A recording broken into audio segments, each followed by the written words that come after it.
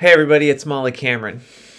Normally I send an email out on a Monday to all my sponsors and supporters, updating them on our race results and the happenings of the Point S Nokian team.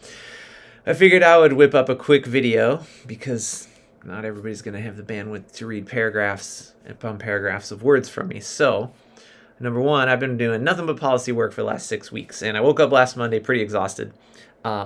Realized that I needed to find some balance. It's a really important time, and the fight is really crazy right now, and it just seems like stuff's happening really fast and heavy.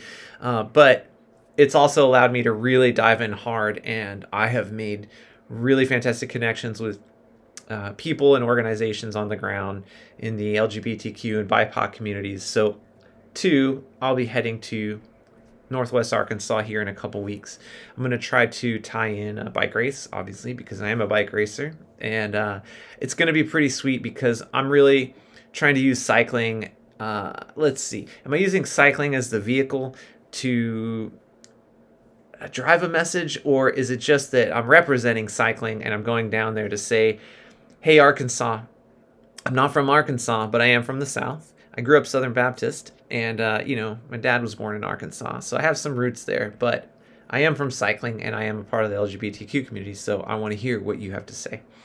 Let's see, three, I'm pretty hyped. As things are moving, obviously the weather's getting nicer all over. Unfortunately, Multnomah County here, I'm in Portland, Oregon right now, just shut down. So I went back into the gym to start prepping for cyclocross season, and then the next day gyms and restaurants shut back down. So it's kind of a roller coaster. We're still in a pandemic. I'm not asking any of my athletes or any of the women on my team or anybody to go and do any races or do any travel if they don't feel comfortable or don't have the vaccine yet. So it's still so tricky. I know, there hasn't been a lot of, there haven't been a lot of races to go to around here, and it's been touch and go. So the first thing's kind of coming up. I've kind of been asked if I can make it down to Emporia, Kansas for Unbound Gravel, which I think is really important, not only to be present at the biggest gravel event, don't take offense to other gravel events, but one of the biggest gravel events in the world, but also because Kansas is another state where there is anti-LGBTQ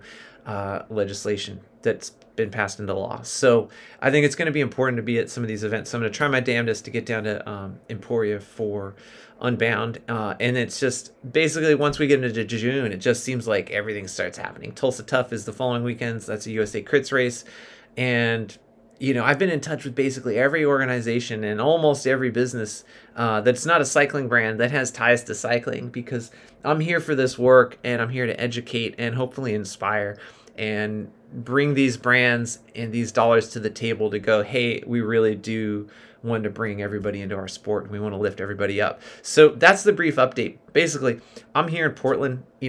I've just started training. I know a lot of the women on the team are training, and we're trying to figure out when it's safe and just, when we can race and not feel conflicted or feel like we're going to, get COVID. So I'm going to shut the hell up. We're going on 3.5 minutes. Thank you so much. Wheels are in motion. I'm really hyped about getting back to creating, shooting a bunch of photos and video. I'm looking forward to being at events, but I want to do it in a way that's safe and ethical. And I also am really trying to put, the LGBTQ struggle front and center right now. So call me. I said it before, call me. If there's somebody I need to talk to, whether it's a brand or an organization, whether it's in cycling or not, because the main thing here is cycling is just one sport, and these bills and laws are going to affect children and families in every scholastic sport.